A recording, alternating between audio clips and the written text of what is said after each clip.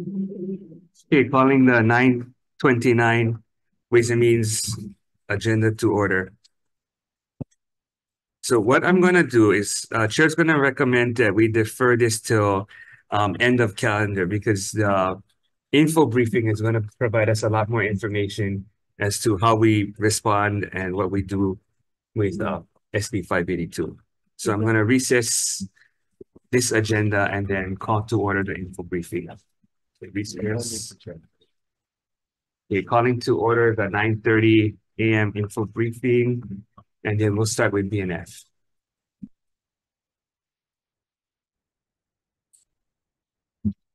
So while he's getting ready, one of the things I want to point out is the governor did send the governor's message. I think most of you know that the legislature cannot add current expenses or appropriations to the current fiscal year because it'll throw the financial plan out of whack. Only the administration can ask for appropriations in the existing fiscal year. So we did get a governor's message.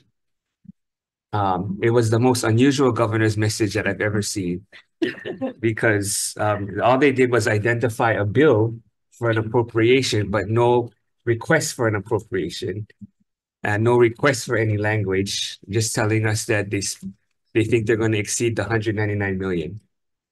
So that's where I know in the past people have sent us over from the House to the Senate blank bills. So I'm not sure if this is one of those situations. But we'll hear from BNF. Good morning, Chair, Vice Chair, and members of the committee. Louis Oliveria, Director of Finance for the state of Hawaii. I thank you again for the opportunity to give you the fiscal snapshot on where we stand today with regards to the state's financial plan, as well as the impact that the Maui wildfire is having on the state's finances as we speak.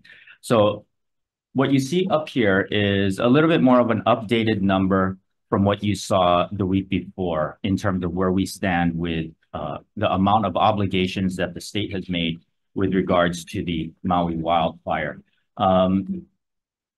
Go ahead and draw your attention to some of the numbers that we are looking at in here.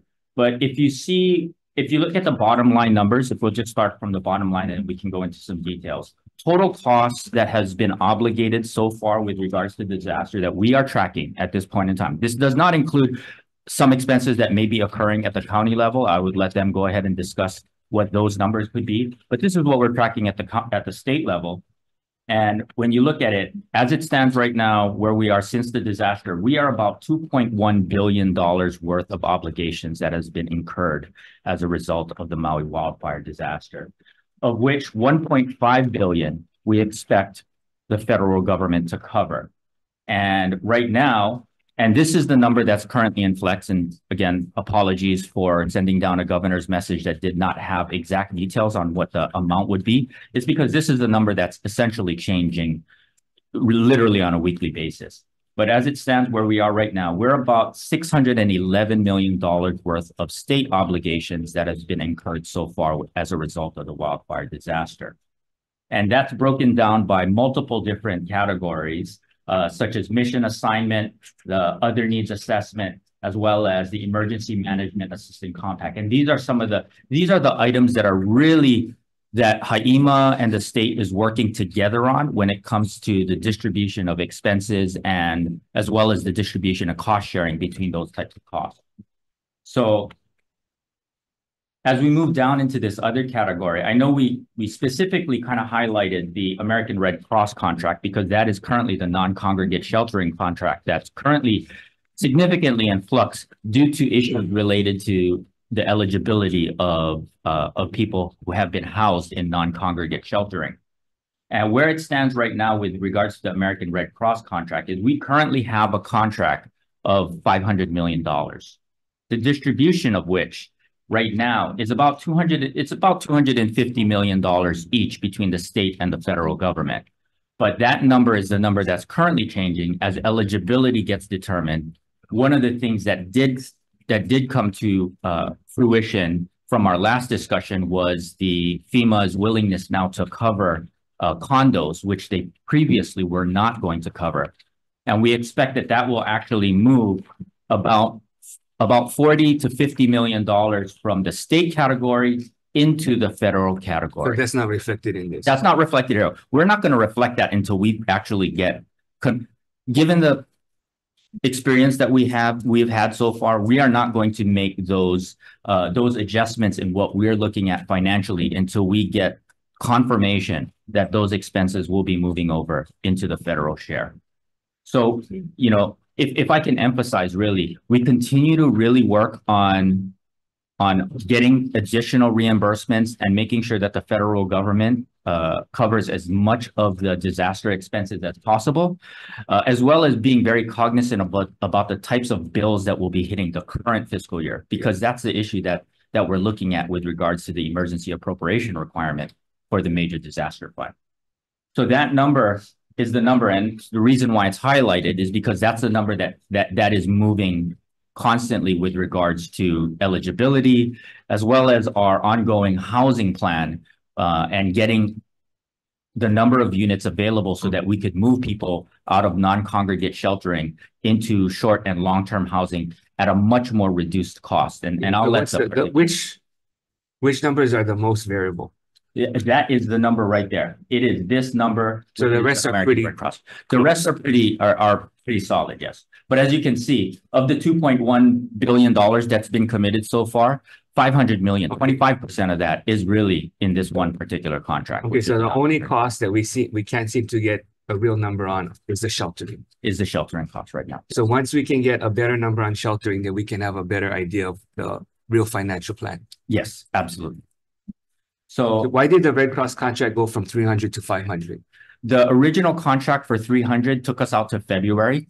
And so the additional $200 million contract amendment, and I can let and when was that signed? Talk about that was signed on February 9th. Yes, the current contract right now for 500 million takes us out to the end of June. Okay, and the governor signed that.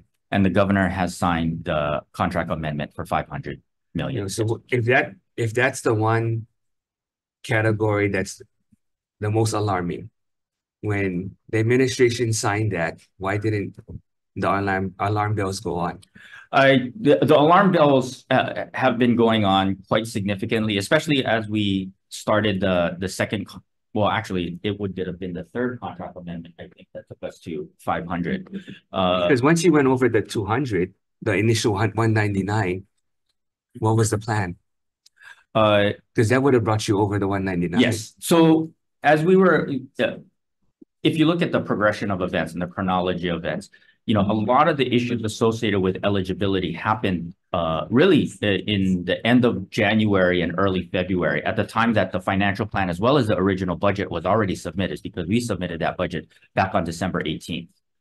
So the variability of the plan, as well as the news of eligibility, essentially happened while the legislature was in session. So you're saying from December 17th to the beginning of February, we went from 199 million to needing an additional 350 for the major disaster fund. Yeah, correct.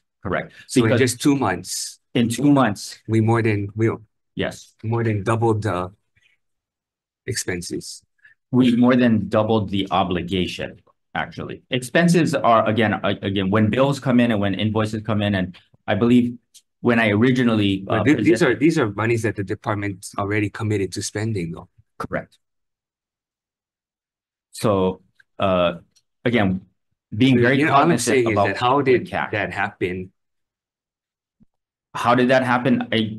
I will say that the disaster, and as expenses were coming in. But why not take a more proactive approach, where the administration would say, okay, what's your plan? We need to budget for it. Seems like it was the opposite. You just keep telling us how much you're spending. And I believe in the past, and it occurred probably before, at the beginning of session, the idea of what the state wants to accomplish with regards to the overall housing plan. I mean, the housing plan is really essentially the area where we see the biggest exposure of expenditures.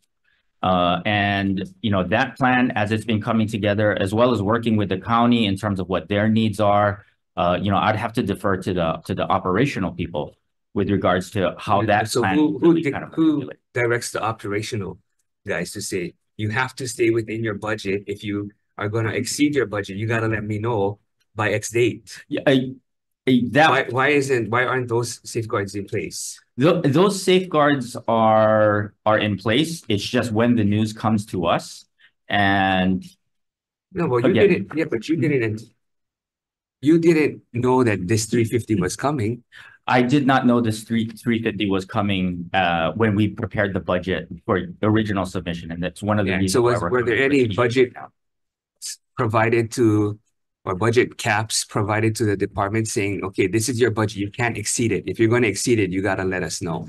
When we originally came in, we projected that it would be about $200 million worth of obligations at the state. So why weren't the departments telling you ahead of time, we're probably going to exceed what you provided us? So was any department given a certain amount, a limit? I understand what you're saying, Chair, and I think as the disaster progressed, because that's how we do normal budgeting. Yeah. Under normal circumstances, every department has a certain amount that says. Yes. Absolutely, I would agree under normal circumstances. Because what's happening now is if we don't pass the emergency appropriation, it's going to have to come out of the departments.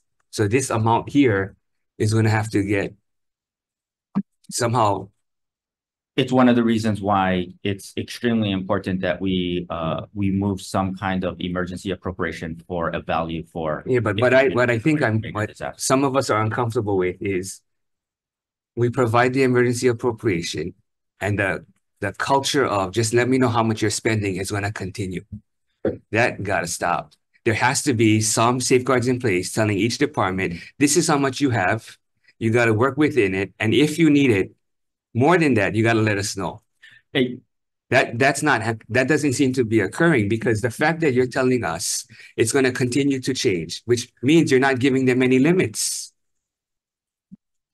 I understand what you're saying. And I believe the issue, or one of the reasons why it continues to change, is this issue of eligible expenses for reimbursement.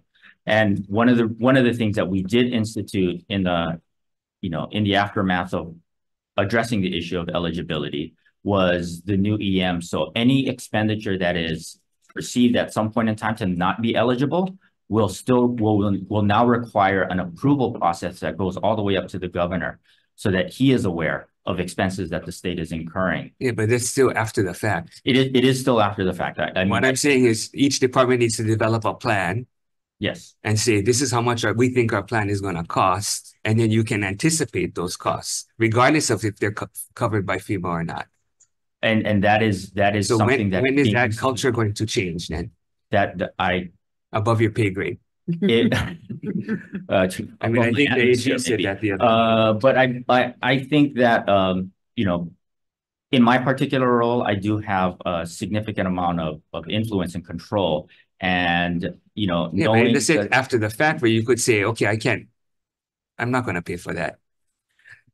That doesn't mean that you have oversight over another department saying, I want your plan. I understand. Yes. But how? I mean, I'm not sure if someone from the governor's office or. Yes, we're working with, as it stands right now, we are working with every department that is intimately involved with the disaster to make sure that they are looking at what their projected expenses are going to be, not just for this, because we are talking about things, and I know this came up in the last hearing too as well.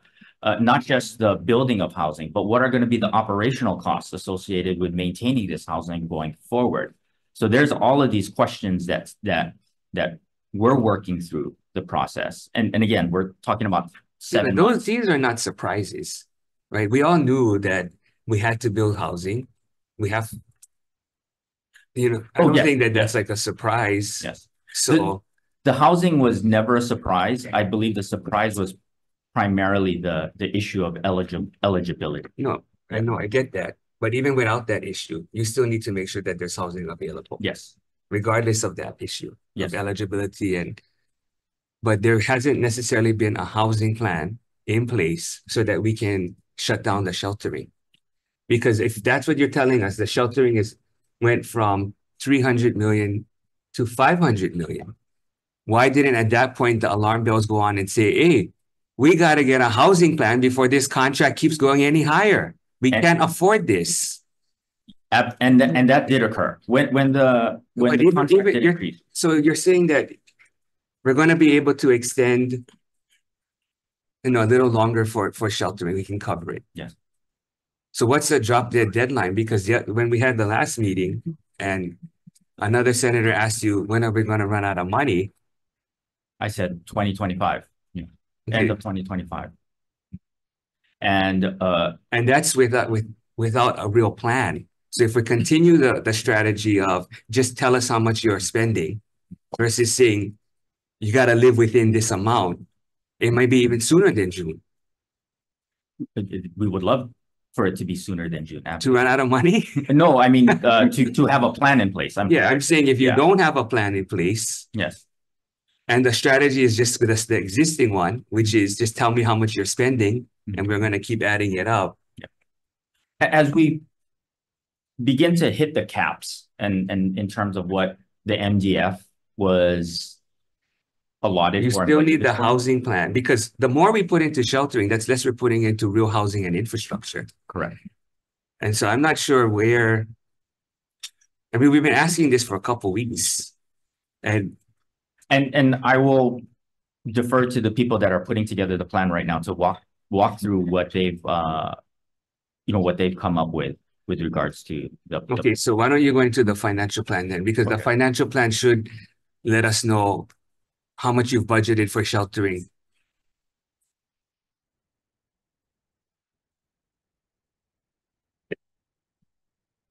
So your emergency appropriation ask is going to include the 350 that you just showed us. Correct. And the One Ohana Fund, which is 65 million. Correct. So that's 415 million now. As it stands right now, it is 400. Yes, 412 actually. Yeah, but 3 million at that point, really? Yeah. Call it 420, 415. Thank you.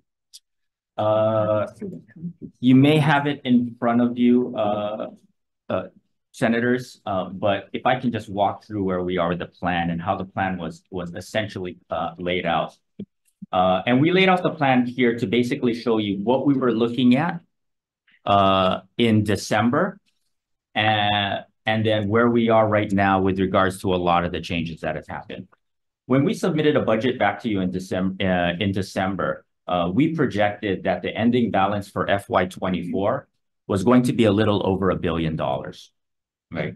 But since then, as you can see, we're going to start including now the estimated share for the wildfire cost right now, which at this point in time is the $612 million that was in a previous slide that I just showed. Yeah, so wait, real quick though. The 199 currently is comprised of what? The 199 is comprised of $30 million. No, I'm not talking about, the expenses. How did you cover the 199? Oh yeah, so what we used is we took approximately $160 million worth of internal adjustments to the budget. We took specific appropriations. We took general funded CIP projects and moved them over into CIP. So how much did you withhold from the departments to tell them, okay, you can't spend so because I got to move some of that money to $164 million. So just to let you guys know, that's what happened. So the departments are eating part of this. Yes. And that's that number right here, $164.1 million that we redirected from individual appropriations from departments into the major disaster fund. We also took $30 million from the Section 5 proviso of the budget bill, and that was a $200 million discretionary fund, and there was approximately $5 million that was already in the major disaster fund at the start of the year, and that brought us up to the $200 million MDF amount. Working within the resources that was currently appropriated from the last legislative session. So as you can see, based upon the $612 million that we are tracking right now, the current shortfall in the major disaster fund is approximately 612 or $412 million.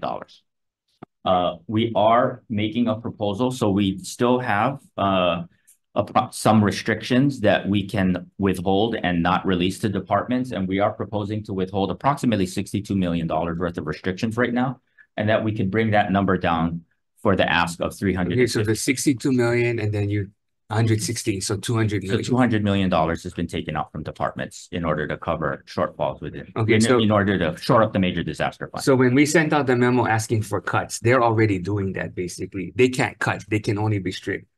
We can't restrict, we can only cut. But it's trying to achieve the same thing, Yes. a balanced budget. So when people are saying, hey, why are we asking for cuts? Well, internally, they're already doing that. Yeah. Chair, question. Since- So, Lois, so when you made this cuts, 164 million adjustment, when was that? That was done in the aftermath of disaster when we originally infused the major disaster fund. I believe that was in September. Okay, so are the departments now coming in and asking us for all this money, extra monies now, since you've cut? Is that what's happening? Maybe. I would defer to the departments in terms of what their motivation is for asking this, but we have a plan that was originally submitted, and we're asking the departments to stick to the original plan that was submitted and not ask for anything more than what was already that has already gone through the process of being But there's bills and stuff that they've gone to legislators and asked to be introduced and so forth. So over and above. And I will be sending out a memo to the departments letting them know that they should not be asking for anything more than what's currently in the authorized budget that was approved by the government. And does this include UH as well? The restrictions?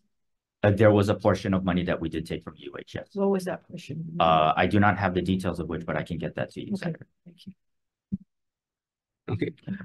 So, we are looking at total amount right now for the EA for the major disaster fund. And if I can also highlight, whatever is not used, I mean, we are planning for a scenario based upon all obligations that have been made so far. Understanding that if those obligations are released, it's what we could do is we could carry over those funds in the major disaster fund into year 2, because we know that this is going to be a multi-year disaster. So you're saying if we end up approving the emergency approach? Yes, if you end up approving the emergency approach, and let's just say, again, with the condo issue, if we know that, or once I get confirmation that the $40 million will be moving over from... You're just going to use the money for next year. We'll just use the money. It'll just carry over into next year's major it's all even fund. in the wash anyway. It'll wash anyway, yes. So if you look at what we are currently proposing for the major disaster fund, as well as the $65 million that we are proposing for the One Ohana Fund, our ending balance for our FY24 drops from $1 billion to $604 million. So it's approximately a little over a $400 million loss to the financial plan in the fiscal year. Okay, but it's after 25. But the issue becomes after 25. So in 25, we also still have a Council on Revenues meeting that's going to happen on March 11th. Again, not really sure, but given the news, we're being very cautious with regards to what that projection would be, because that would ultimately impact our total revenue amount, depending on where, if they were to go down, given certain circumstances. And that would continue to whittle away down that $600 million carryover balance. In FY25, based upon the budget that we proposed to you, which is included in the expenditure portion of what we're asking for, we originally projected that we would still end up the year before the disaster of having about $1 billion carryover. Granted, that has changed significantly because we know that the carryover is now only $600 million. But if you were to add on, there is a governor's message that will be coming down next week, and this is to cover just immediate expenses for to address issues associated with health as well as our insurance premiums. So there's nothing that's being requested in the GM right now that is not. And how much is that? It's $69 million for the next GM. If you were to include that additional $69 million, as well as a number that and this is probably the first time we're putting it publicly, but at least a number that we are currently setting aside for pay for the temporary hazard pay of about $300 million, our ending balance now drops to $281 million. Yeah, so if it wasn't for the carryover, we're in the red. Yes. And again, these are based upon very. Okay, and what's the amount we should be at for carryover balance so that it doesn't affect our bond rating? So we have a current policy that was established in the previous administration that we would like to have approximately 20% in both carryover and reserves. Yeah. 20% of general fund. That includes hurricane relief and rainy day. So if you look at the bottom here, the hurricane or the EBRF is about $1.5 billion. And we have $170 million in the hurricane relief fund. I caution though, because there are bills that are moving through the legislature right now that could change the disposition of the hurricane relief fund. I know we've used that in the past, but there are certain circumstances that maybe the hurricane relief fund will be reconstituted into an insurance mitigation type fund. So from a planning purposes, if I were to remove the hurricane relief fund from a reserve category, we have about $1.5 billion worth of hard reserves right now, which roughly translates to about 15%. Yeah, which is $500 million short. Which is $500 million short, but taking into account the carryover balance. So if I've been consistently talking about this issue of a structural balance of the financial plan.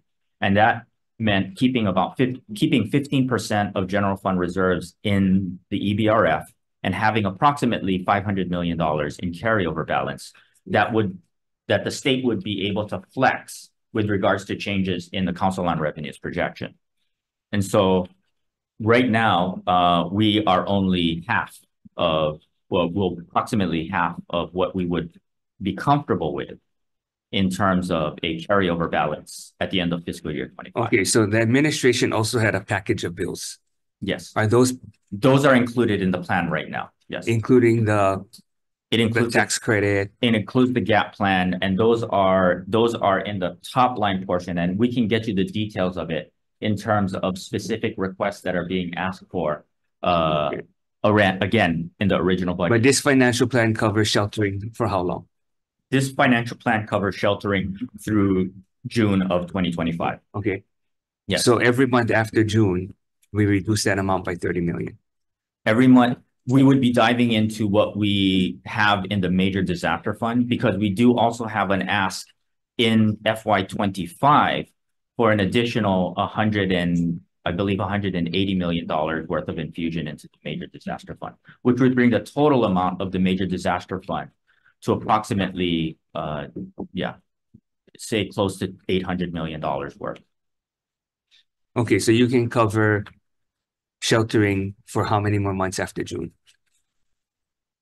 I want to say none, because we have other expenses that are going to be coming in. Okay, so for the 180 was anticipated what cost then? How did you come up with the 180? The 180 was projected on other types of expenses, such as not the sheltering. The sheltering was always included in the original 200 million that we set aside for, because our original estimate of so I don't want you to say that, but we have the 180. Yeah. Because but if you have it budgeted for other things than sheltering, then you really don't have. Then I understand what you're saying. Yes. So what we are budgeting for right now is for sheltering through the end of fiscal year 24, which would be June 30, 2024. So I go back to then anything in sheltering after that is eating into something. Correct. Yes. So that goes by. That's why we need the housing plan. So if the housing plan shows that sheltering is still required after June, then this is a little bit off. We are highly dependent upon executing the housing plan and moving people out of non-congregate sheltering. Sure. Okay. Any other questions? So now we can hear from the account Luke and Josiah. I think you guys are the co-chairs of the task force, right? This informal task force, I suppose. Is there any other questions that I can? No, we can come back to you. I think a lot depends. So that at least everybody can see where this is at. Yes. So how we're at this situation, how it affects the budget without the housing plan in place and people housed by June, it's going to affect having to make some cuts. Thank you, Chair. Okay. I'll stand by for any questions. Because you still haven't asked the departments to pull back their bills. Like I said, the other day Other than bills that were originally part of the admin package, if there are other bills that were not part of the admin package, departments should not be asking for that at this point. Okay, but if they rather give up their bill instead of the restriction or cuts, I mean, they got to decide, because it sounds like they're still wanting it all. Yes, I would want them to come and approach me on that so that I can factor in what they're thinking with regards to what their departmental operating expenses are going to be going forward. So Okay. can I just follow up? So does that mean that they're not going to come in and testify in favor of all these bills? Because even though you tell them pull them back, they're still coming in and testifying in favor of bills that legislators had possibly introduced on because they were requested. We need to have that discussion as an administration. Yeah, he's saying above his pay grade. But we're already going through our own committee cuts. Yeah. So it doesn't matter whether it's a governor's package. They can decide, yes. Right? If they can help us decide. I think the bill is more important, and I'll make cuts in my department because I want this bill. Yes. And I mean, they can decide. Again, if I can just emphasize, we continue to push for higher levels of reimbursement from the federal government. And we're very cognizant of how bills, because in addition to all of this, these are obligations, right? We also have the cash component of when cash actually goes out. So that's why part of the EA, well, a significant need for the EA is to make sure that we make those obligations and we account for those obligations in the year that it is incurred. Then that should have been part of the governor's message. As the variability of the plan. Yes, absolutely. Okay, thank you. Excuse me, one more thing, Lois, can you make sure that all the departments get that information, including UH, about testifying on issues? They're watching this hearing as we said. Yeah, but just because they watch it doesn't necessarily mean it sinks in. Or lobbying to have certain bills heard that they shouldn't be, so. We're at a deadline already, so it doesn't make sense. Oh, when it crossed over. When they cross over, there's bills on the House side. I guess when we have a caucus, we can decide which bills are going to get recommitted based on this conversation. And the governor's been extremely, the governor knows what we submitted in the governor's package. And any other bills above the governor's package, that hasn't. No, but the 65, we can get into this later on, but the 65 million that you're asking for the One Ohana Fund that you guys want to include in the governor's message, right? When was that originally announced? The One Ohana Fund? Yeah. I don't remember the exact dates. I have to. Sometime in the fall? Okay, what season then? Was it sometime in the fall? But they've announced it. I need November? Okay, it was announced in November. So.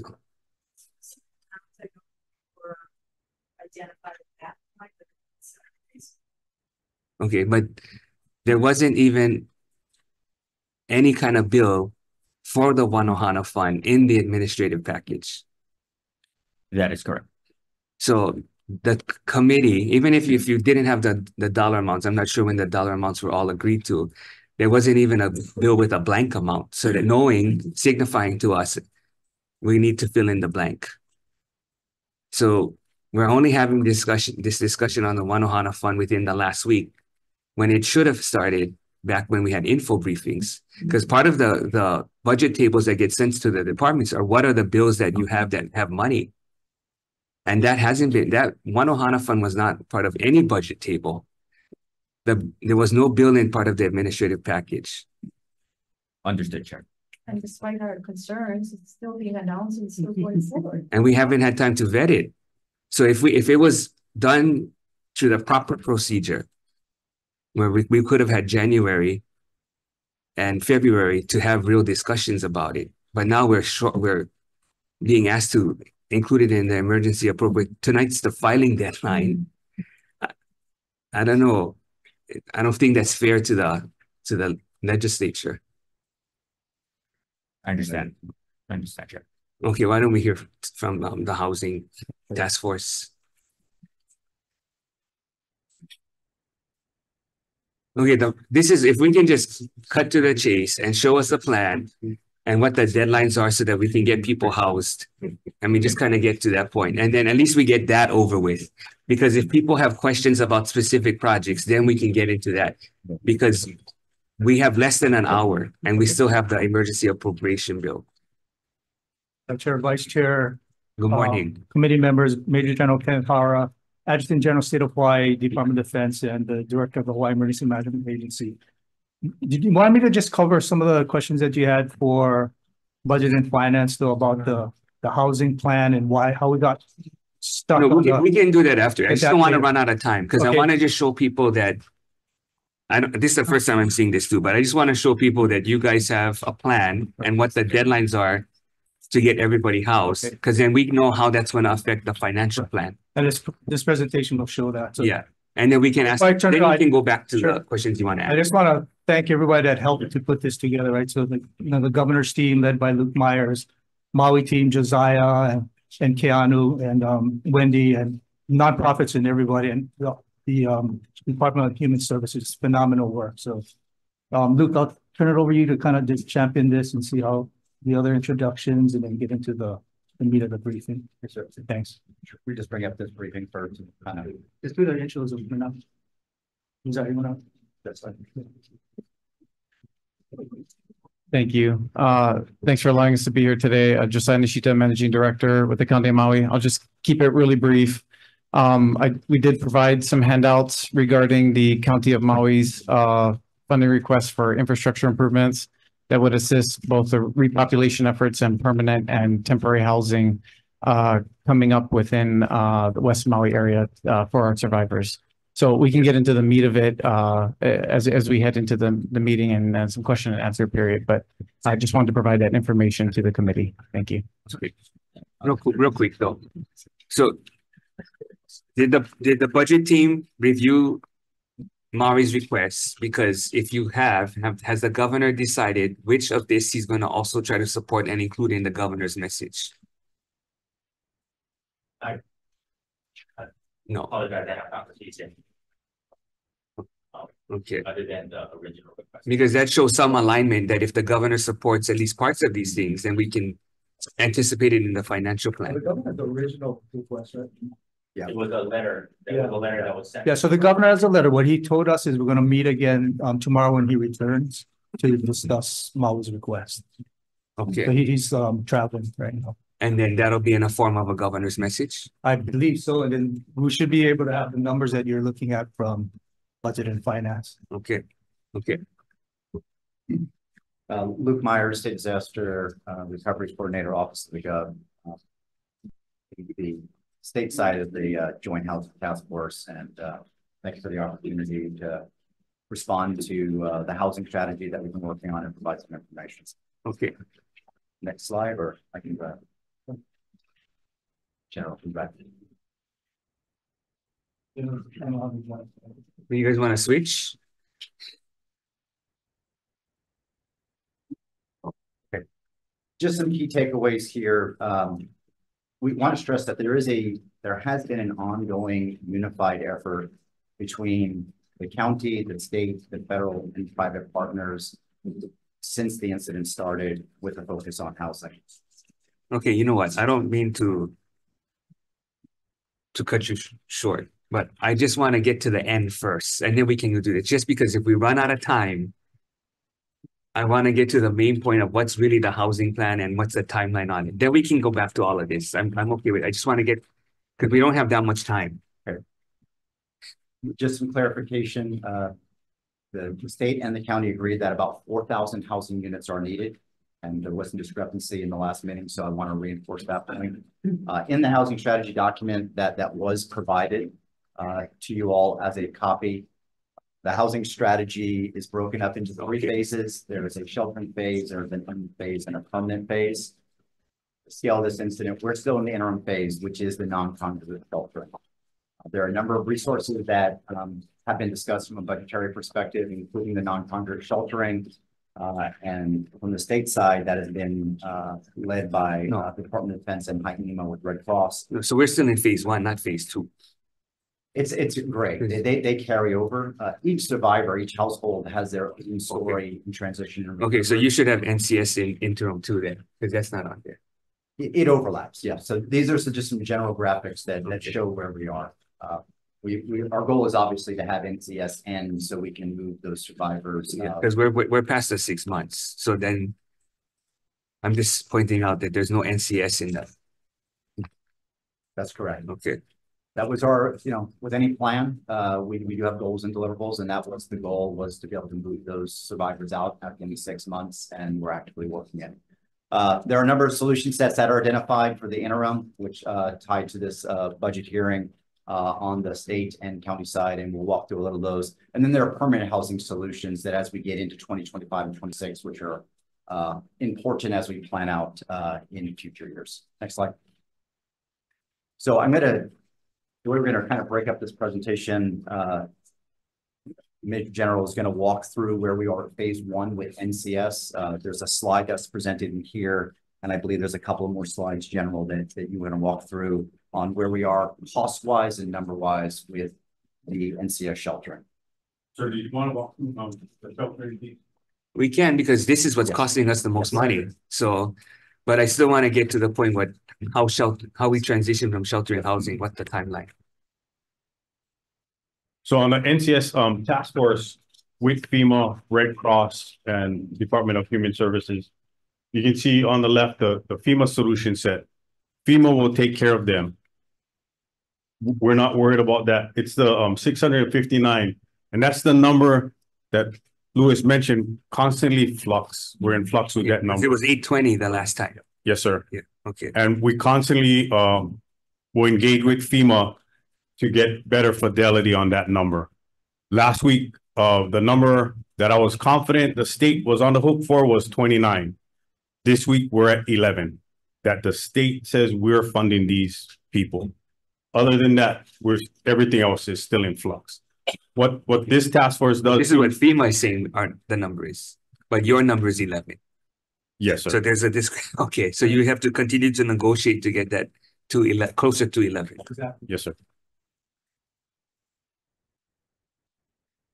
What this team does too, this task force will provide the needs identified by those in the state county category as far as the housing solution sets. FEMA has a list of what they need on their side for direct lease, and the state has here's the the inventory that we're looking for, and we're in constant communication with the housing task force and DHS for the interim. Do you have additional slide for NCS that you wanted to share? No, we'll give them the data. So just go back to the interim slide, sir. So there's a coordinated effort between the non-congregate sheltering task force and the joint housing task force to work with survivors. Our goal is to provide them safe, secure, sanitary, and stable housing options.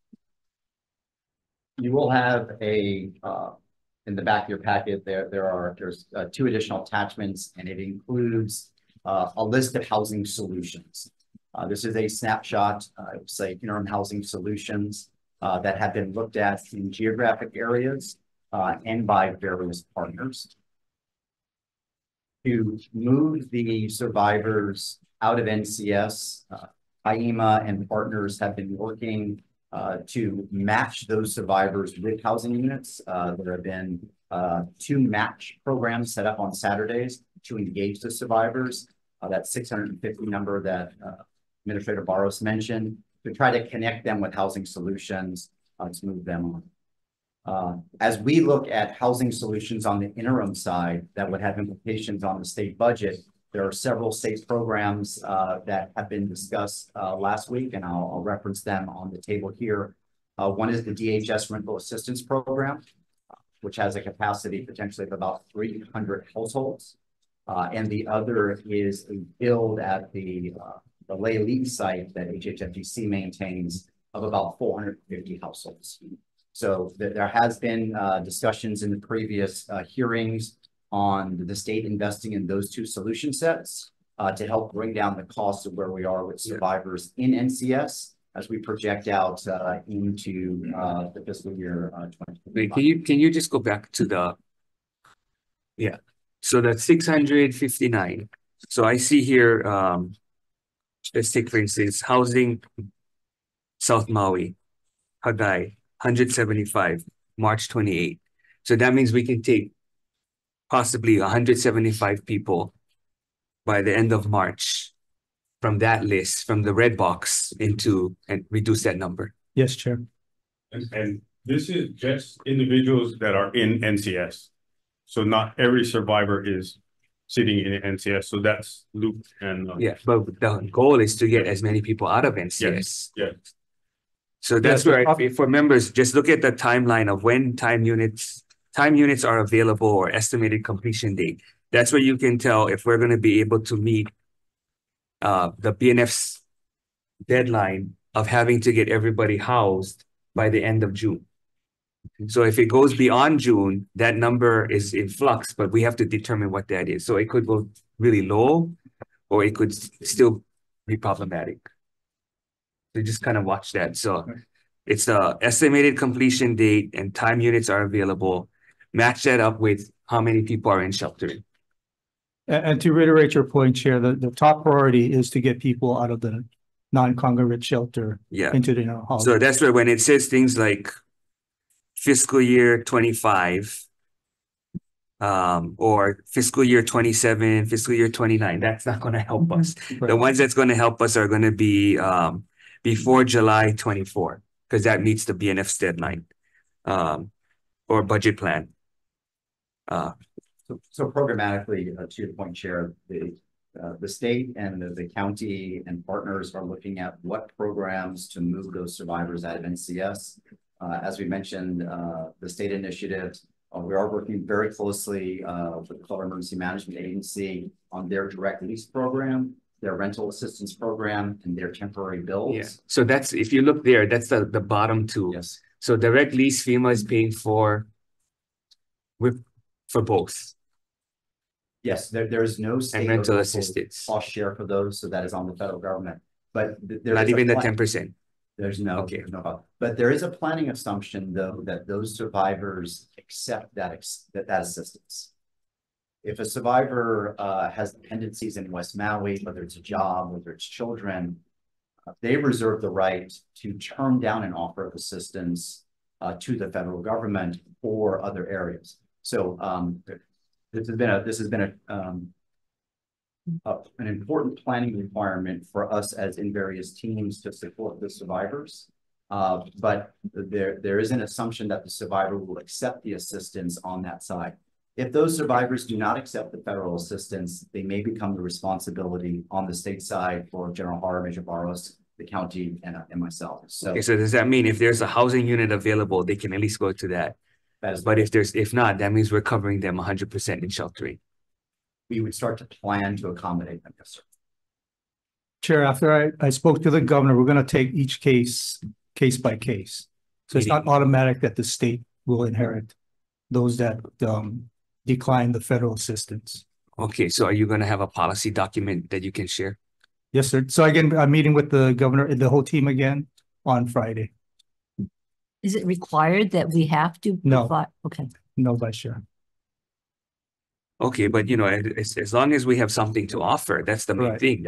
And again, to Senator McKelvey's point during the last information briefing, we've got to be compassionate, right? So if we look at it and it was like, hey, we're providing you a home near the school, and near your work, and yet you turn it down, more than likely the state will not pick them up, as an example. But then, hey, If it's the you're opposite, putting me yeah. in Central Maui, my kid's school is here. So again, everything's going to be case by case. Real, can I just, Yeah, go question. sorry, real fast. What about the units? And I keep hearing it, and there's a lot of units in West Maui now that are under FEMA contract. They're being paid for that are empty, sitting empty. A lot of people are stuck in the background check process and they're in limbo. While you're in background check, you're in the non-congregate shelter. Yeah, but in that case though, well, we're still covering the 10%. Yeah, for empty Right. units, right? In West Maui, people want to be. FEMA's covering the 100%. 100% direct federal But as assistance. except the NCS component, we're paying the 10%. 10%, but the caveat to that is the president signed, they're giving the state 90 days within the first 6 months of the disaster at 100%. So we are still working with FEMA, trying to determine when the window should be for the 90 days. I'm trying to look at, build that bell curve, when we spend the most amount of money to determine when we're going to take advantage of the 100%. The same is true for, so that's category B, emergency services. The other one is category A, which is the debris clearance. They're going to give us 100% for 6 months. And that also the state in coordination with FEMA will determine when we're going to set the 100% federal cost share. Okay. So that'll bring the numbers down. The problem is we cannot anticipate or estimate how much savings we'll get from the 100% cost share. Okay, but those who fail the background check or have difficulty with it, they can have access to the FEMA units, right? I don't know that. Yeah. Right. Temporary go. Yeah, that's about 160 units now. Yeah. And then when is that out? Estimate in the third quarter, is that the same Leilii property that The FEMA one. it is also at Leilii right now. Yeah. No, what's the timeline for that to be out? Potentially in July, third quarter, sir. July 1st? Estimate of July right now is all that we've been given, depending on. Okay, because in that situation, we continue to cover, unless you get your thing, Correct. the 10% until we can get them into the FEMA shelter or into one of these other programs. Yes, Chair. And Okay. just to the senators, there's about 256 households that have been placed in direct work. So FEMA's actively working to connect those available units to those survivors, trying to work through those items. And I mean, there should be 0 units within the West Maui because all of them have been placed already.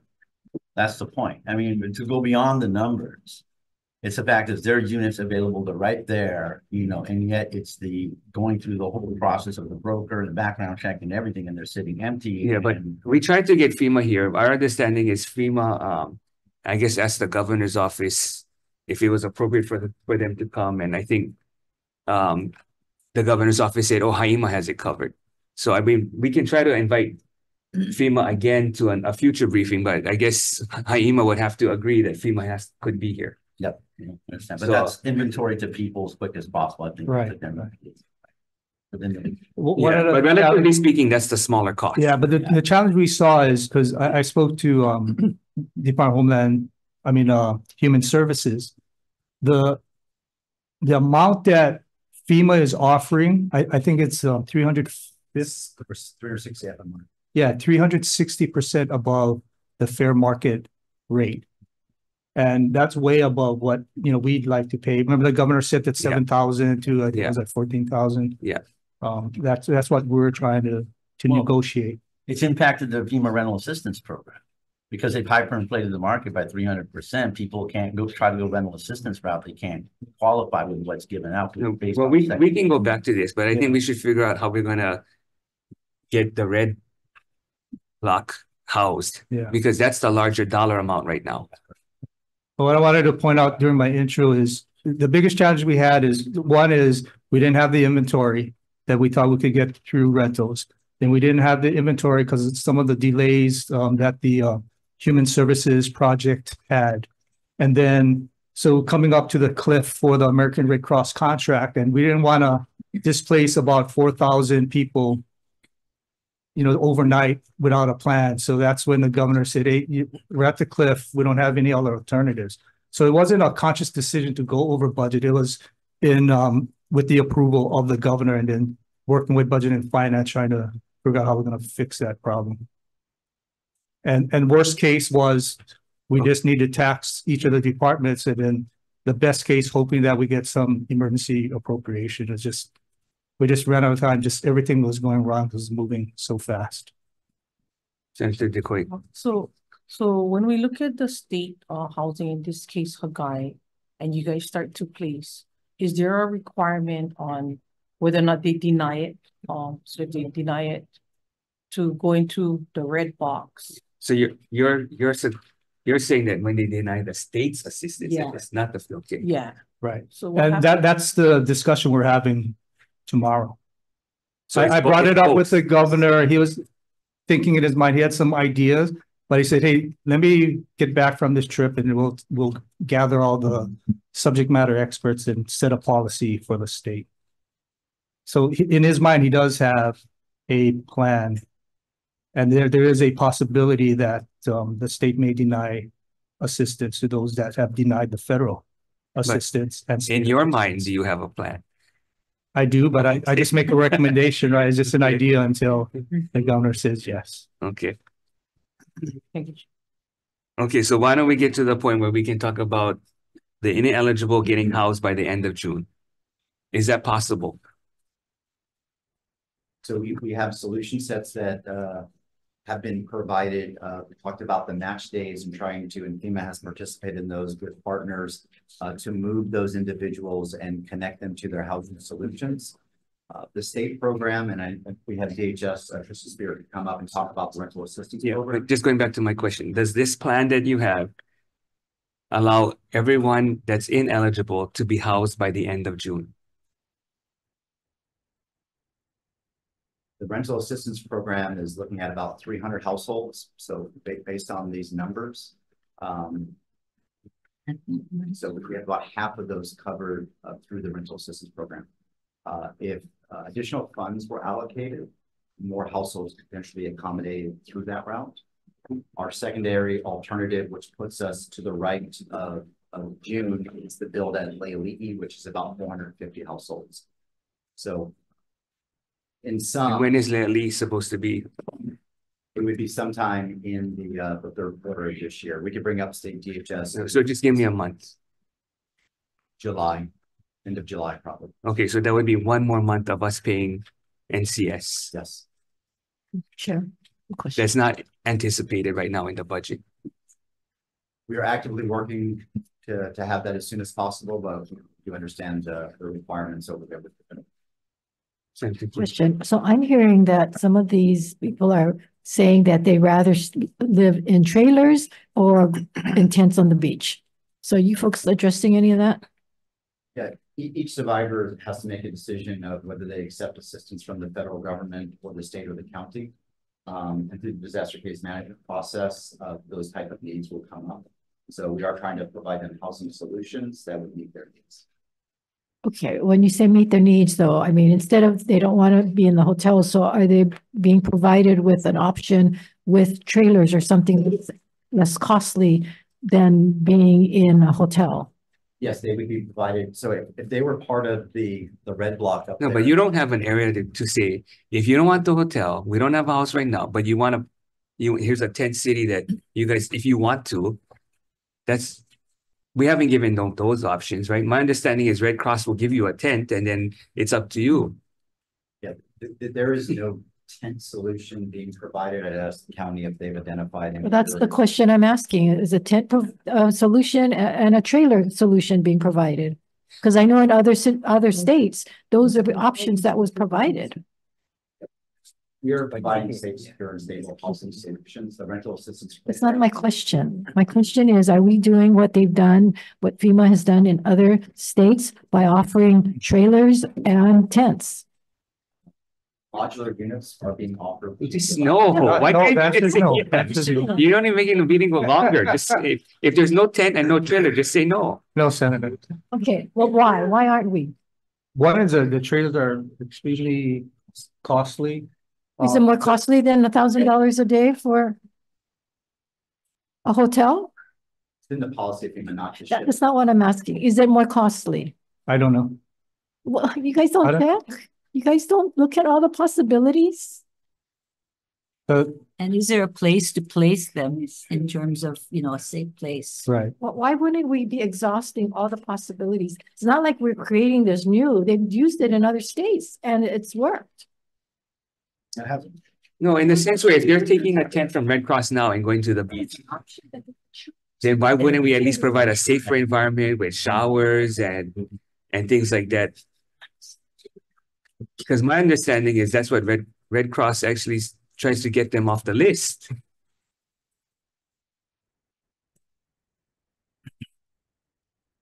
Hence, we will explore some of those other options that have been done. We have thoroughly discussed with FEMA based on prior disasters of trailers being brought in specifically by FEMA. Well, if they're going to choose it as an option, it should be something that at least is safe, that they have access to showers and water. There was a decision made by the governor earlier in the event not to bring in trailers. No, I understand that. Yeah, why? That's a concern. No, wait, why? Primarily to the cost of logistics. Yeah, one highway in and out. Do you have that? Do you have inventory right there? Wait. All right. No, so the question is, he said that it was a decision by the governor to not bring in trailers because of the costs. Okay, so do you have the documentation of what the costs and logistics are so that we can provide that to the committee? We can get that. I do not have that today. Okay. And Chair, we'll bring it up with the governor again tomorrow. Okay. I mean, I'm just saying if that's an option that the survivor would like temporarily, then you might as well make it safe. Right. Does the county, Josiah, does the county have some land that's safe, that at least temporarily get them off the beaches? Because I'm hearing that the beaches are also, people are being, on the beaches unhealthily. Thank you. Yeah, I mean, that's essentially the essence of the county's program is repopulation efforts to areas that have been cleared. So we already have over 200 properties have been cleared, probably 200 to 300 per month. Infrastructure restoration and the county's housing program, which we're going to be requesting funding from our county council for, which we've already gotten $8 million recently for our ADU program. Specifically to do that, to place it on properties that have been cleared to rehouse survivors. And we're going to be requesting an additional $75 million for that housing program. From the county. From the county. Okay, so that's their skin in the game kind of thing. You guys are showing that there's the 400 million ask from the state. You're still doing a lot of asks for yourselves. Yes. And just to be clear, regarding that $400 million request that was spread out over 3 years, I apologize if that wasn't clear previously, spread out over 3 years, $78 million of that was not specifically coming to the county. It was a recommendation to partner in repopulation efforts that the state could or could not participate in. But the county is moving forward with our own program of about $83 million for that effort, in addition to the infrastructure requests that would help make that possible by returning utilities to those properties. Okay, so I just want to get to the main thing again. The Leali project is going to be past June. So if there's an estimated date, we need to know how much that's going to end up costing. Because that's going to affect the second fiscal year, like 25. What other projects are going to be beyond July 1st? Rental assistance program. No, I mean available, not up and running. When the units are going to be available or estimated completion date. Yeah, so those are the two state programs that we are primarily looking at for that ineligible groups. Only the RAP and Leali. Those are the two state investments that for the current budget that we are looking at. So not Hawai'i?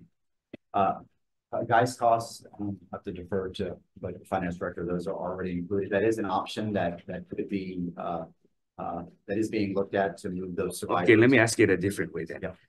How many of the ineligible will not have access to RAP or a housing facility past July 1st? How many people are still gonna be in NCS? We'll have to get you that number. We do not know based on their needs. Did you have an estimate, a guess? Based on the numbers that you showed us with the housing and the RAP money available, it has to be some kind of calculation. If I use a number that is up there, minus the RAP program and a guy, maybe it's about 150 households. Okay, so that's still 150 times 1,000 a day. 100, okay, so that'd be 150,000 a day versus $1 million. Okay, so we just have to figure out, working with BNF, how long that would be, because that starts eating into departments' budgets. Yeah, the question on this side. Okay, go ahead. Yeah, for sure. Go ahead. Slides. Go Yeah. forward on slides. Can we move forward? Good. Yep. So phase 3 is the permanent option, and this is where the in partnership with the county, there are a number of longer term solution sets that obviously there may be investment requests for fiscal year 25 and more importantly for the next biennium. We start to look at CIP and other in partnership with the county, the repopulation development of infrastructure to support people returning to their homes. And the county can talk about that in their slides. We do have some state infrastructure that was impacted when you look at permanent housing units coming on board, including Hawaii Public Housing Authority, some of their units that were burned. HHFDC is also here today. They have a number of units that in the area that could be brought online as we go out in time for fiscal year 2026-27. Yeah. On the FEMA side, there is another form of assistance of the direct housing mission called permanent housing construction. But this is going back to when they get out of NCS, Yes, they're in some interim, and then they're gonna go into this. But this doesn't affect our immediate budget. That is correct, sir. So I just want to get that out of the way. The HHFDC, like Front Street Apartments, if the Corps can coordinate cleaning with the county, they're ready to start rebuilding like right now. And that's 200 units, potentially 400 units they can bring on really quickly. If they, because they're also going to do the HPHA site as well, which is under one common area. So that's, I guess, a good point insofar as that's units that can be brought online quickly with coordination from the Corps and the county, and their HHFDC is ready to go. So But you have that on this list. Yeah, so this, if you look at these two documents, this is basically the two categories of interim and long-term. Yeah. And you can see from the dates here. So if we, as long as you follow the dates, then you can figure out how much money we're going to have to be spending in the long run. And then the numbers of people that are going to be covered by each project. But it sounds like they can move quicker than the dates that have been indicated if, certain coordination can happen. That's the only reason. Yeah, so we may have to have a follow-up hearing if members want to, if they want to get into each project. But at this point, we just kind of get a bigger picture of to where we're headed. I think at this point in time, to maximize time here with the repopulation, redevelopment of infrastructure, to your point about current fiscal impacts, it may be an opportunity to turn it over to Josiah and talk about their ask for 25. Yeah.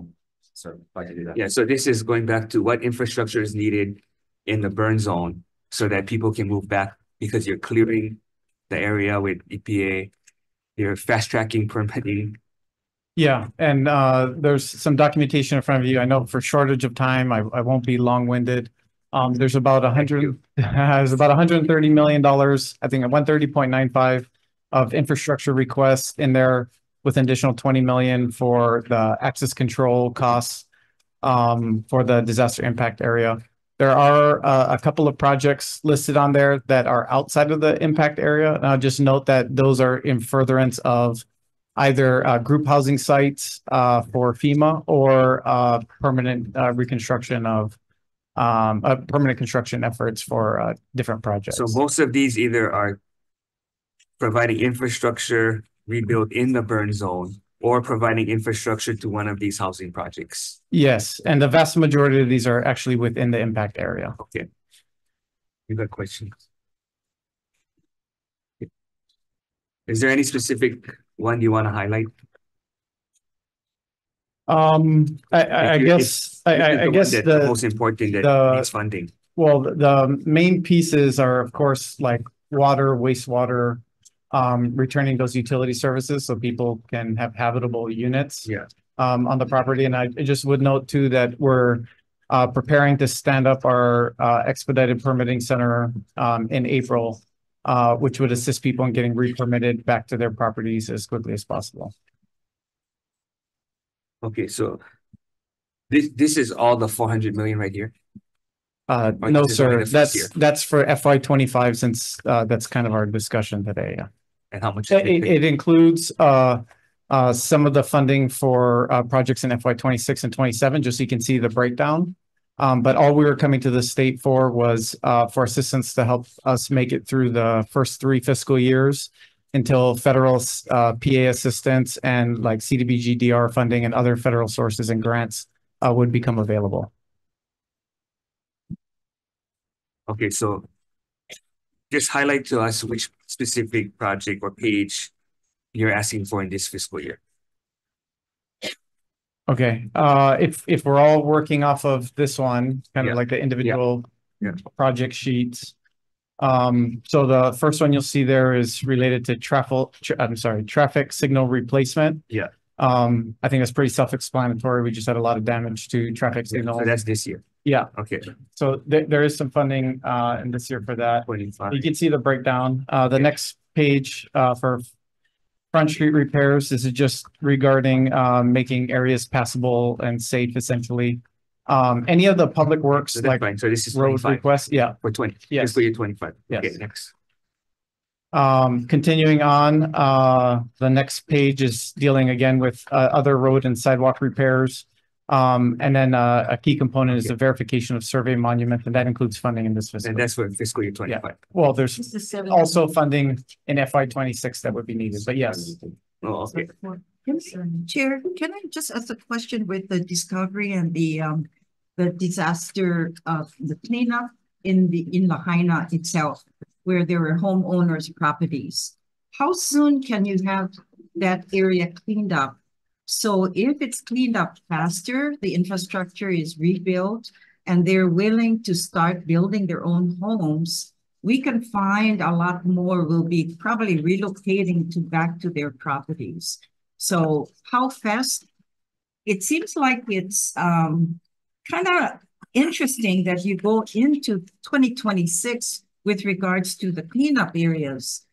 So if somebody has a property. No, part of it is going to have to be, some of these people unfortunately are going to be in interim housing for a couple of years until the infrastructure.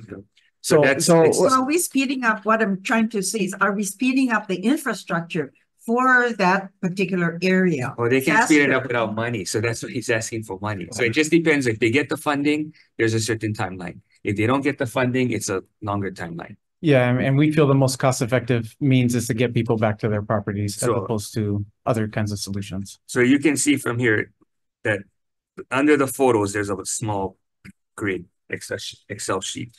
So if you just look at that, so 3 million first sheet, 5 million second sheet, 7 million third sheet, then 2 million, 12 million, 8 million, and then the other projects, that one doesn't have.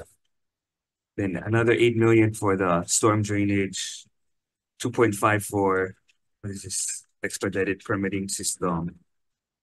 This is the 400 million of that. This is, no, the 150 for the first year. Yeah. So if you just, it's the 400 million.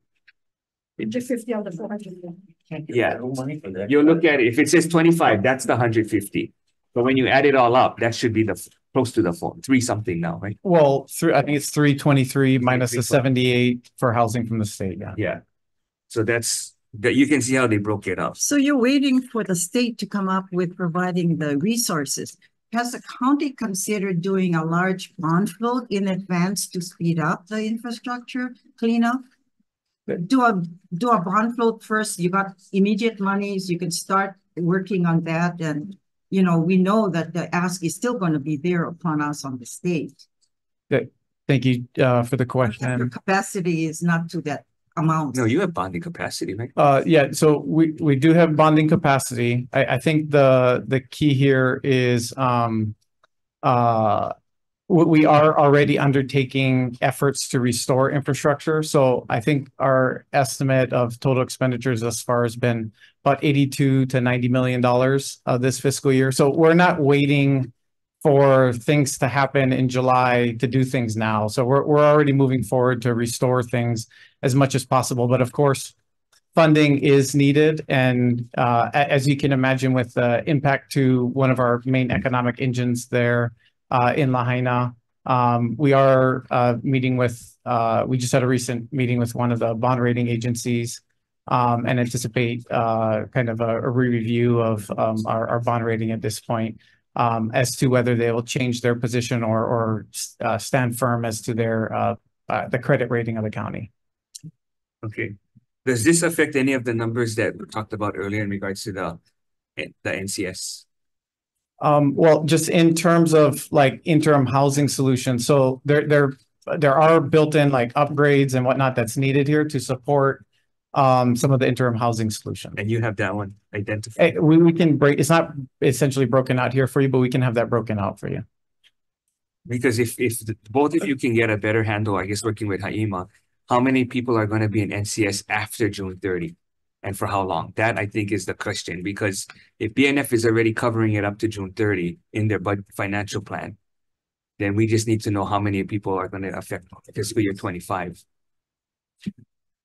Yeah, Chair, we'll take care of that. And I just wanted to point out also, the money that goes to like the public utilities, that's category F, will be reimbursed. So the thing is, either the state or county would have to pay up front, and then we submit for that 90% federal reimbursement.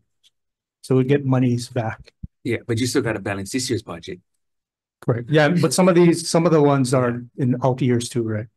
Yeah, but Some of the, so you guys can tell us which we have to pay for now, but we'll get back later. correct. But we still got to figure out, this fiscal biennial. Yes, sir. Okay, any questions? Chair, sorry, if I may just address, I think a comment from Senator McKelvey about why not seek federal funding, I think for one or two of the projects he had mentioned. That is the plan, but we do have to upfront the costs and then seek reimbursement. For the expedited permitting one? Yeah, including expedited permitting. Can I just add? So just real quick, the 38 mil for the Central Maui landfill, I know that was announced yesterday. But what do you think the timing of that is? You really need the full amount in fiscal 25? That one's going to be a more complicated project, huh?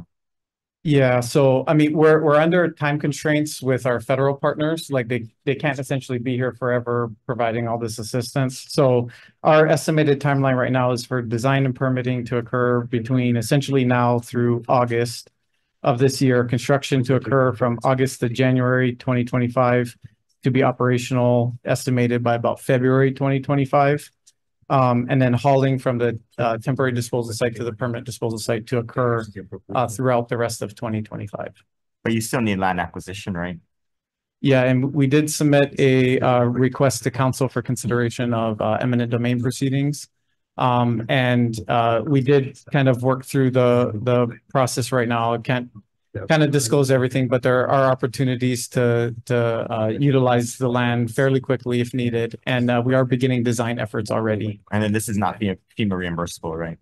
No, it's not FEMA reimbursable, but FEMA is able to pay a certain amount of like tipping fees essentially to help pay back some of the costs, but it of course occurs over time and there's operational costs not built into this request. So at some point, because a lot of these are FEMA reimbursable, so whatever the state gives, at some point we're going to have to figure out an agreement of when the FEMA funds come back, what is that share breakdown of who gets what back, right? Yeah, and I think what we indicated at the last meeting from Senator Kim's comments, the reason why we broke it down this way was based on that 90-10 split in anticipation that in each 3 to 5 years as the public assistance starts rolling in, that could be provided back to the state for the contributions that were made early on for the eligible projects. And then last thing, when you are rebuilding infrastructure, is the plan once you're clearing out, are you coming in and prioritizing those areas where you cleared out, or is there an infrastructure plan that starts where the clearing starts or is going on, I suppose? Yeah, in general, yes. I mean, there's certain areas that are more difficult than others due to either damage or terrain or whatever the case is. But in general, yes, and it's prioritizing residential areas, not necessarily commercial areas at this point, as we will work to rehouse people. Yeah. And then you can put ADUs on some of them if necessary, right? Yes. Sure. Okay, just a suggestion to the county. I suggest that you get the construction industry in doing a workshop. Probably it's going to take you guys a week. And reason I'm saying this is because when Hawaii County, when we developed the hotels in Waikoloa, we didn't have enough construction companies and workers. This is a big project. And what happened was we had an influx of mainland construction companies coming in.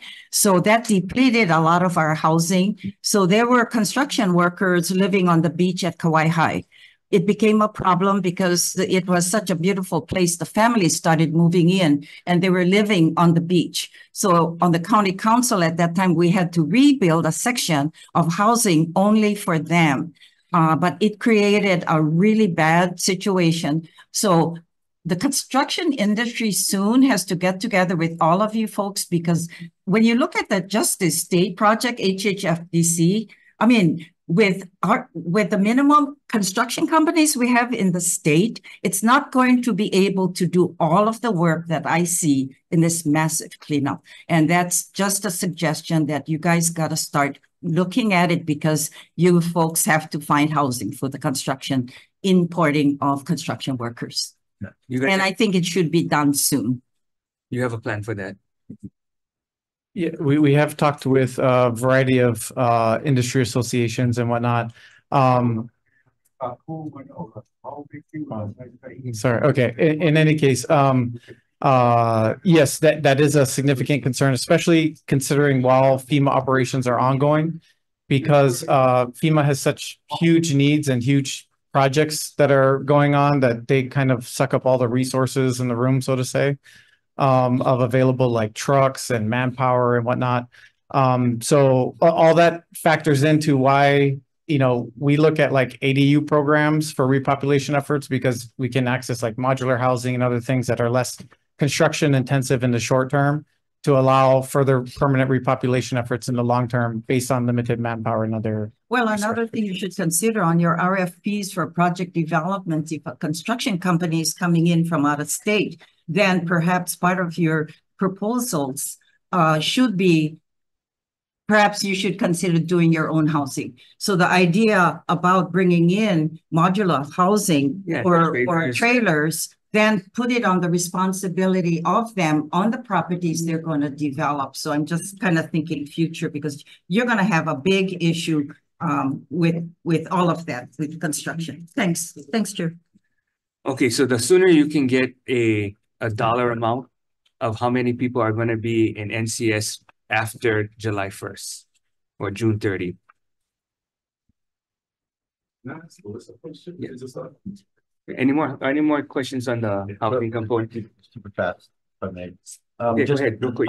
Real quickly, you got condos in the burn zone, Puamana, and other places where if the infrastructure were to be located there first, you probably could get the owners to enroll them in the housing program at much lesser rates to take up the NCS people. So I just throw that out there real quickly because it's low hanging fruit. Thank you. Okay, and we don't have time, unfortunately, to go into all the different projects and then including the wrap. But this is a document that DHS provided some brief information about rental assistance program, and later on we can kind of get into it. But for now, we just have to figure out how this is going to affect really the Emergency Appropriation Act. Okay, thank you. PNF.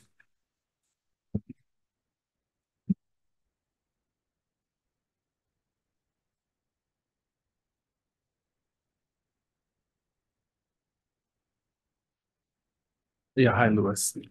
Morning, Senator. Thank you to the committee for letting me ask a question.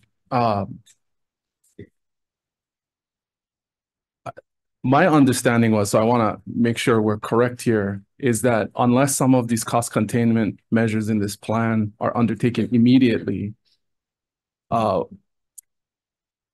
with costs, being incurred daily as they are, am I correct in the understanding that if it continues in this way, that the state cash balance cannot, we cannot remain in the positive in our cash balance through the summer? Are you talking the summer The of specific question 24, was, summer 25? my understanding was that if costs continue at the rate they are proceeding right now on a daily basis, that we will have exhausted our state carryover balance by July 1. Yeah, not necessarily, Senator. I think if you're talking about June 2024 versus June 20. July 1, 2024, the balance is zero if we continue to spend on a daily basis at the rate we are today. No, it goes down from 1 billion carryover down Yeah, to. so the carryover as it stands, that in the fiscal year that would end on June 30, 2024, based upon everything that we're putting into the plan right now, there would still be a carryover balance of approximately $600 million, of which, if there is no cost containment going forward, we would continue to eat into the ending balance, which would impact the ending balance of fiscal year 25, which would be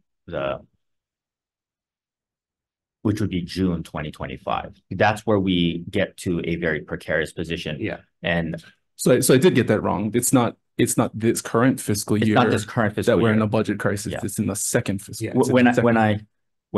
When we had the original discussion the other week, it was always about getting out of the biennium and finishing out 2025 with a carryover balance that would be appropriate and enough in order to address potential variability in our revenue projections based upon what the Council on Revenue does.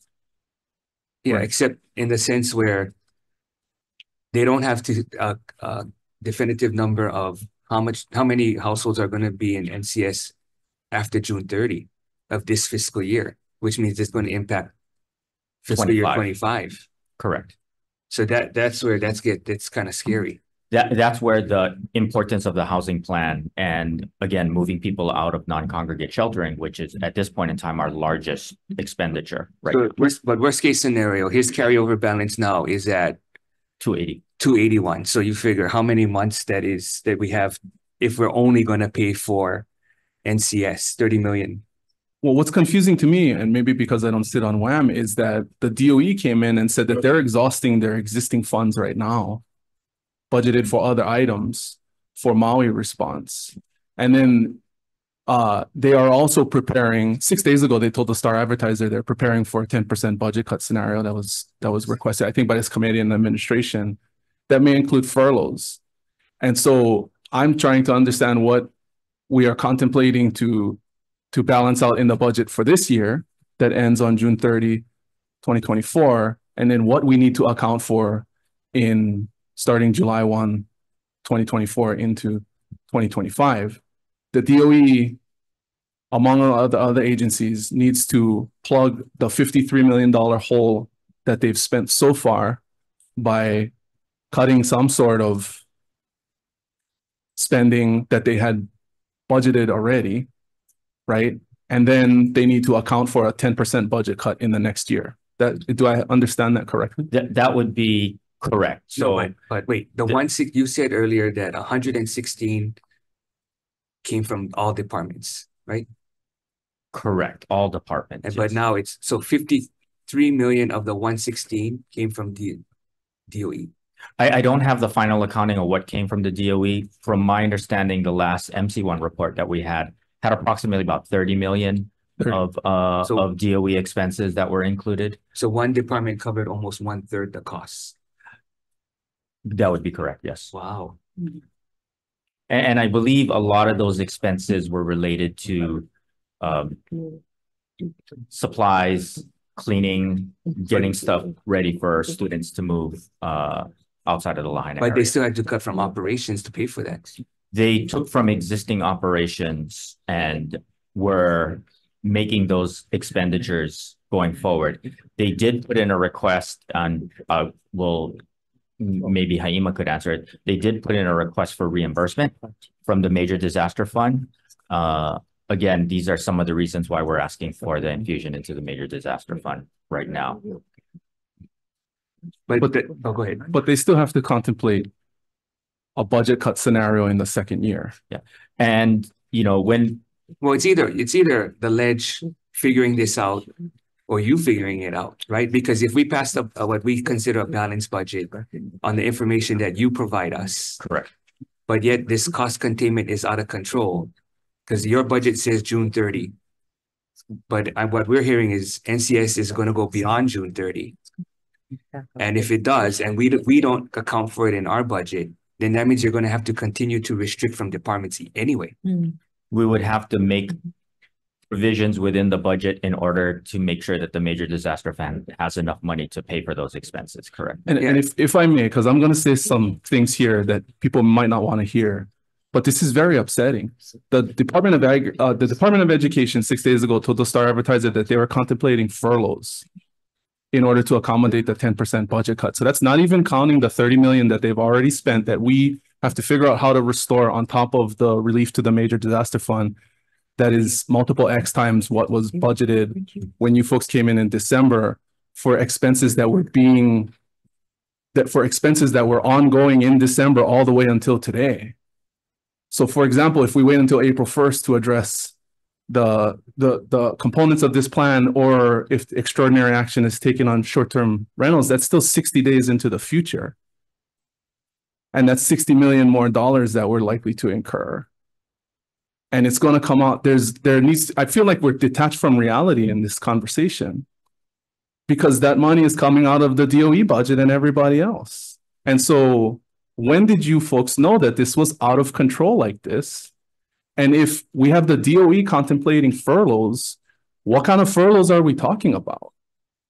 You know, there seems to be a lack of urgency here. And I'm not talking about the people that are working out the details every day on the plan, but the Senate should not be the body that figures this out halfway through the legislative session. There are communities across the state that are going to be really significantly impacted by this, and we should have known earlier. Oh, completely understand. When did the administration understand that the burn rate was running at this unacceptably high level? Based upon everything that I've been in February, we recognized that when the issue of eligibility really came to light, that's when our estimates with regards to non-congregate sheltering went from an initial estimate of about anywhere between $30 to $50 million worth of exposure to $250 million. But when the state worked with FEMA in providing assistance to the residents of Puna, wasn't this issue the same, eligible and ineligible? I don't know about the Puna issue. The Puna issues, FEMA hardly was in the picture with regards to reimbursements. But to payouts. Yes. So we are bleeding right now, and it needs to stop. And I understand it's hard, right? But there's no level set at this point from the administration about what the cost is to the rest of the operations of state government if we don't get this under control right now, right? Yes, that is a true statement. We have no idea what the impacts are right now. You are doing your best to understand it. Yes, sir. Because we still haven't gotten into what the real costs are in the additional 350 million that you're asking for. That way we can have a better understanding as to what was not anticipated. Correct. Because a portion of that is beyond just the non-congregate sheltering. If you look at the 600 million of obligations that we have made. That's where I go back to with the governor's message. One or two paragraphs doesn't really tell us a story as to why you really need the 350.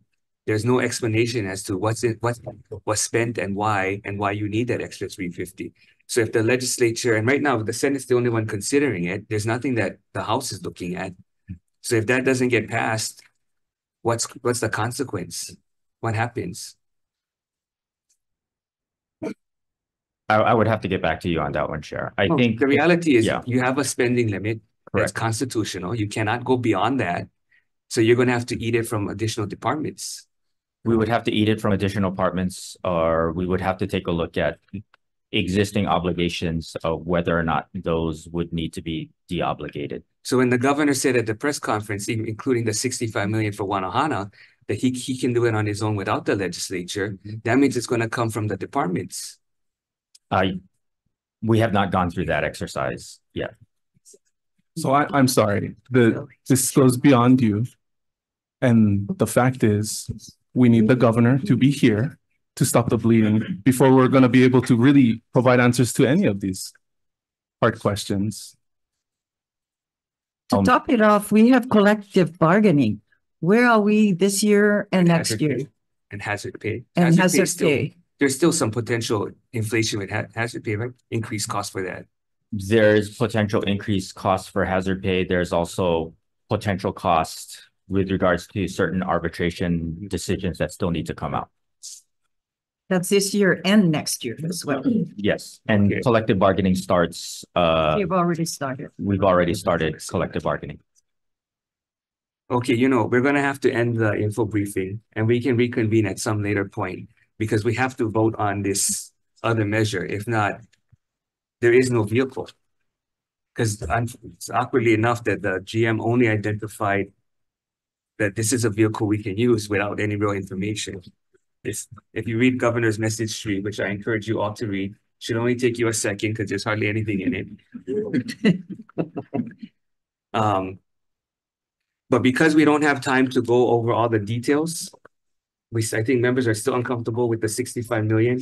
We're going to have to maybe potentially look for other vehicles to do with it. So I'll adjourn the info briefing and then I'll reconvene the agenda on 582. Okay, so in regards to 582, some of the questions we don't have time for though is, what's the cost containment plan so that we can afford the 65 million, right? Because that's still on the table. Is statutory language really necessary, or can we do this outside having to draft any new statutory language? And 3, what happened to the foreign money that different countries provided in efforts of the relief? Those are questions that I'm commonly asked. Okay. In addition to the last one, where's our liability? That's where I think a lot of these could have been answered sooner, but because we have a short time, I don't think we're in a position to add it to the emergency appropriation right now. So what I'm going to do is I'm just going to recommend that we amend 582. That's a budget bill, yeah? Yeah, state budget. yeah, to just include sweeping of transferring excess cash from non-general fund accounts into general fund for various accounts, which I passed out, and we'll defect the date to 2050. And then we'll just wait to get from the administration much more detailed governor's message with all the specifics that you would like to see in some bill. Okay, any discussion? If not, chair votes aye. Pass with amendments. SB 582, pass with amendments. Chair votes aye, Vice Chair votes aye. Senator Aquino. Aye. Senator Coy. Aye. Senator Hashimoto. Aye. Senator Inoue. Senator Panuma. Aye. Senator Kidani. Aye. Senator Kim. Aye. Senator Lee excused. Senator Shimabukuro. Aye. Senator Bukai. Yes. Senator Tavella. Aye. Recommendation advice. Thank you.